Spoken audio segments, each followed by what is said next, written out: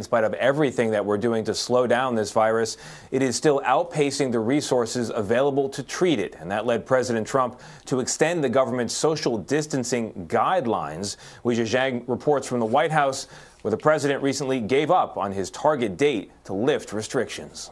Well, that was aspirational. We had an aspiration of Easter. President Trump says he was simply being hopeful when he repeatedly touted reopening the country by Easter last week. But when you hear these kind of numbers and you hear the potential travesty, that was an aspirational number. According to Dr. Anthony Fauci, 100 to 200,000 Americans could die from the coronavirus.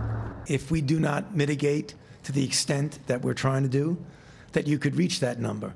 Fauci and others had cautioned against lifting restrictions too early. The president already has a new timeline.